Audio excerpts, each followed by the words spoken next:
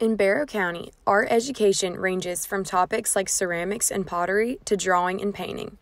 Work is displayed from kindergartners to seniors in high school. I think people kind of having the same reaction as I did, being like, oh my gosh, an 8th grader did that, like, that is fantastic.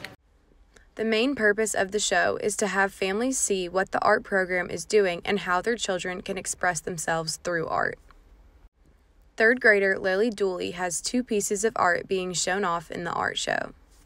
And for the moon, we used a circular container that each and every student got to have one, and we circled it around with a pencil first, then we left it where it was. For the younger kids, definitely learning to express themselves through art and maybe having that as an outlet.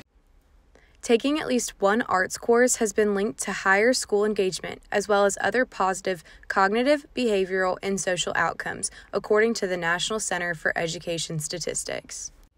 There are 18 displays showcasing art from each school in the district.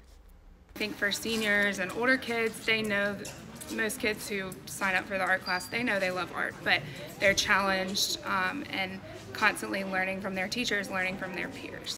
Today and tomorrow are the last days of the art show. Head over to the gym at the Center of Innovative Teaching in Winder to check out the students' artwork.